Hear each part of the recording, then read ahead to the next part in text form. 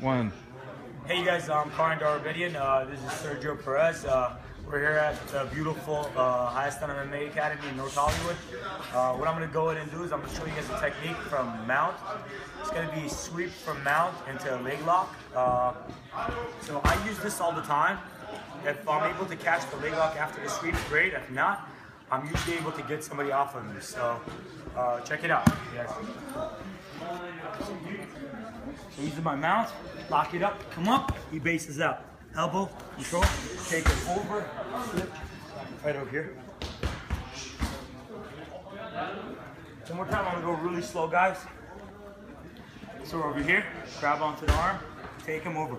As he bases out, forearm over here. Create room, shove that knee through, slide your hand down to the ankle, and take him over. Use his body. Slide your knees through, turn your hip all the way over, lock it down. Now, as far as details go, guys, you want this part of your wrist to go right behind the heel. Palm to palm grip, squeeze in first, then start turning it. All right, guys? Technique of the week. Try it out, let me know.